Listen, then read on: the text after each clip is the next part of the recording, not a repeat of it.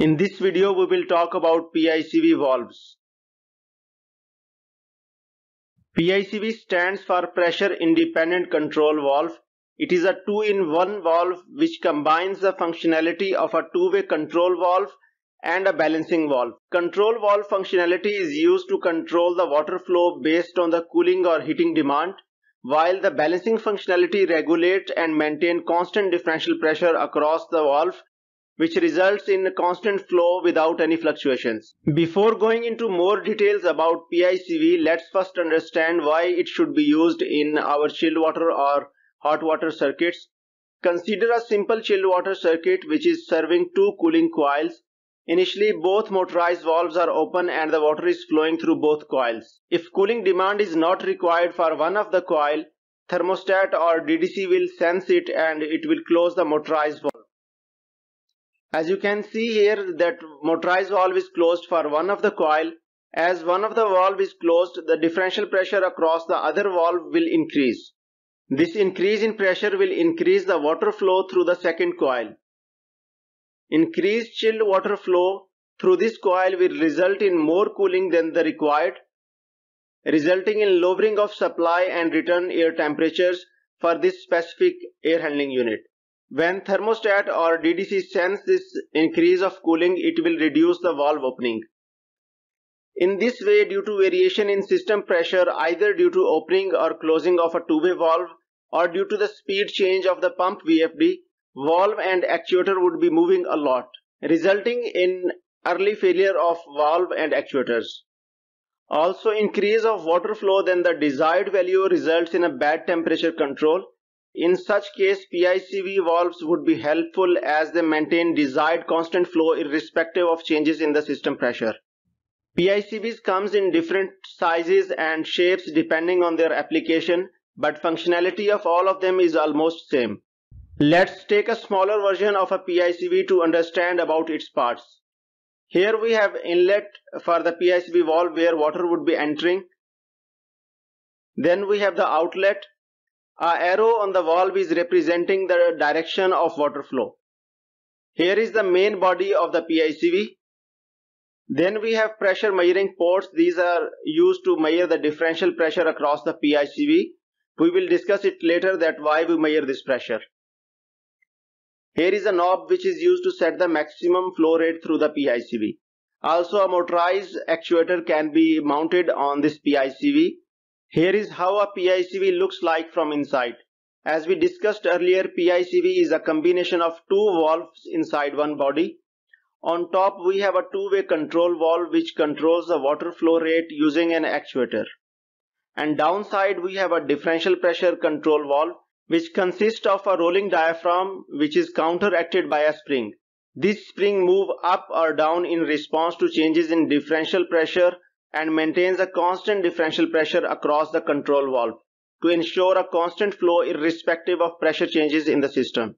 On right side we have shown symbolic representation of a PICV showing two valves inside a PICV. Here A represents the control valve which controls the flow using an actuator, while B shows the balancing valve which regulates the differential pressure across the control valve. Here P1 is the upstream pressure of the valve, P2 is the intermediate pressure, and P3 is the downstream pressure of the PICV valve. P2 minus P3 is the differential pressure drop across the control valve, while P1 minus P3 is the differential pressure drop across the complete valve. Function of a PICV is to maintain a constant differential pressure across the control valve part, which is delta PI. In response to any variations in delta P, which is the differential pressure across the complete PICV. Water flow through a control valve is represented by this formula.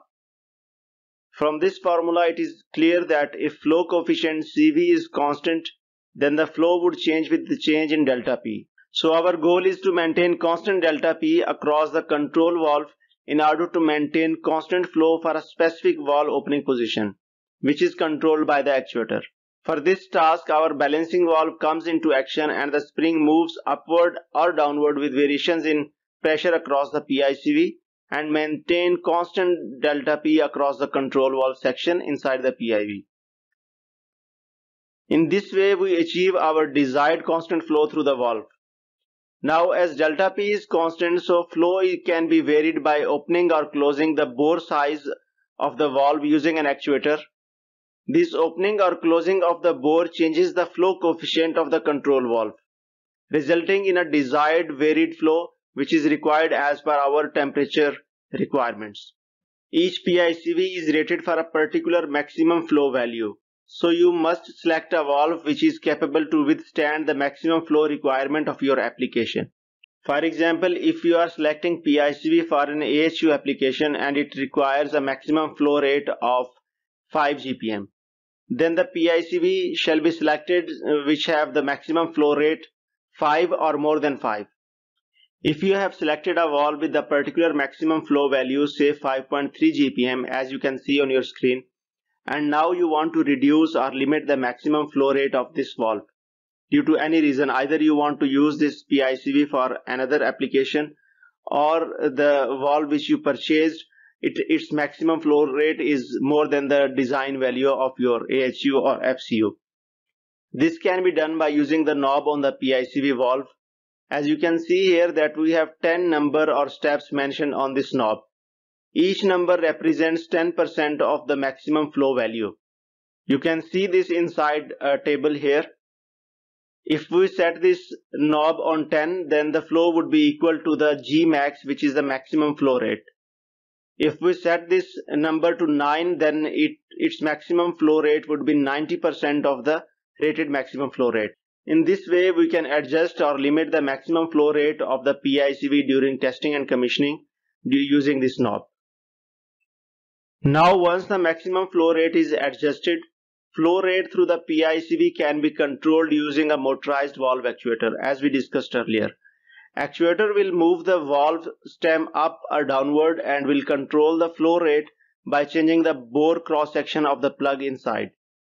Using the actuator, we can control the flow from 0 up to the maximum adjusted flow rate. For example, if flow rate is adjusted to 60% of the rated value, then actuator can control flow from 0 up to this value. Here is a graph which is showing relationship between delta P and the flow through a PICV at a particular setting of the flow. As you can see, the flow is constant above a particular minimum value of delta P. This minimum value is known as the startup pressure.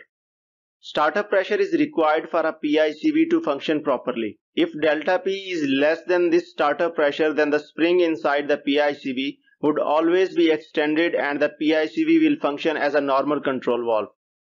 Startup pressure value also depends on the maximum flow setting which you set using a knob. Lowering the maximum flow setting lowers the startup pressure. Similarly, there is a particular maximum delta P value above which the spring would fully compress, and above this delta P value, PICV will not maintain constant flow. This range between startup pressure and the maximum delta P is known as the operating range of the PICV. You can find values of this range in datasheet of a particular PICV you are using.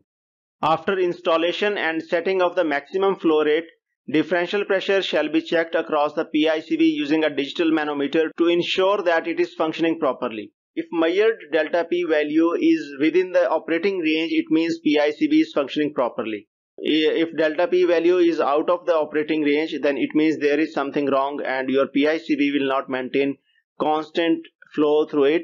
You must rectify the issue to bring the delta P within this range. In the end of video, let's discuss about advantages of a PICV. PICV helps us for a precise temperature control which results in improved comfort level inside the buildings. Also, it provides dynamic system balancing. No water balancing is required if we are using PICV valves. In case of normal two-way valves, system is balanced at the rated flow rate.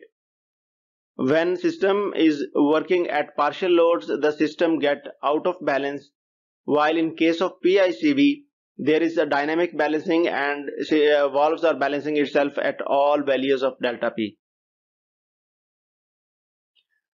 It also increases actuator and valve life due to less movements in the valve.